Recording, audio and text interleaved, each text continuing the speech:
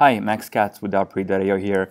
In this video I'm going to show you how to build an app that uses a barcode scanner to scan a code, and we'll do this all under 5 minutes. So I created a new app, and so let's go ahead and open it.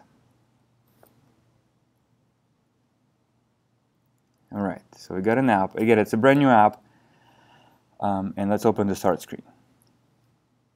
Alright, let's set the title. We'll just call this barcode.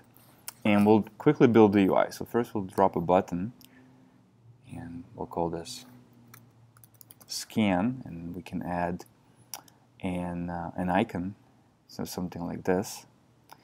And then for the actual scan value, we'll just use a text area. So we'll just drop the scan value, scanned value, for example, as a placeholder. And that's it. So it's a very simple app. And then the next step is to add the barcode scanner. And to do that, we're going to create new and service. And so as PhoneGap or Apache Cordova is bundled in every app, so you get access to PhoneGap APIs. And then you also get access to an extra plugin which provides the barcode scanning capability. So we select device, service, and click create service.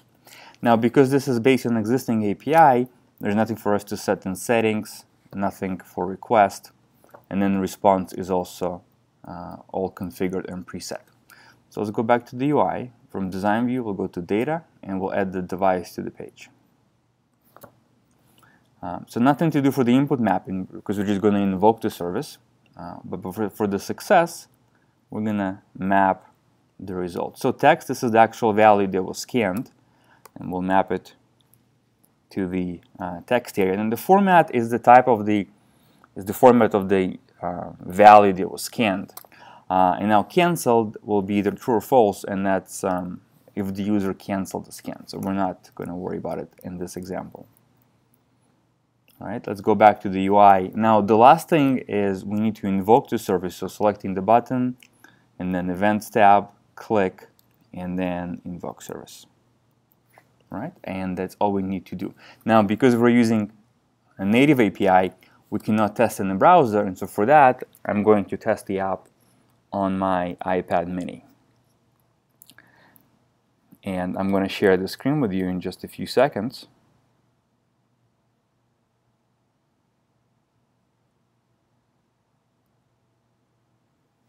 All right, so this is the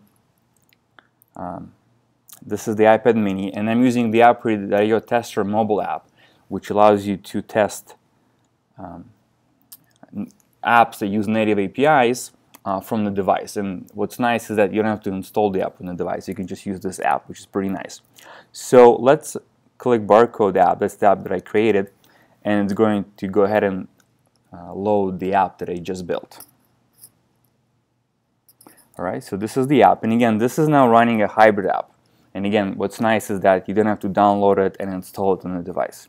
So let's click Scan, and we open. So what I have here, I have a book on APIs, right? And then let's get the code here, right? And you can see we got the scan code. So of course, the barcode scanner, all it does is it scans, and then of course, once you get this value, you can save it in your app, maybe in local storage.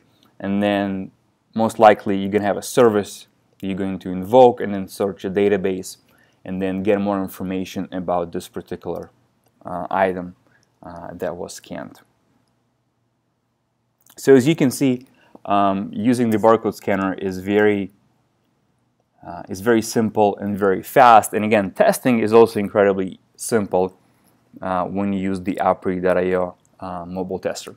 So definitely sign up and give this quick app a try. Thanks for watching.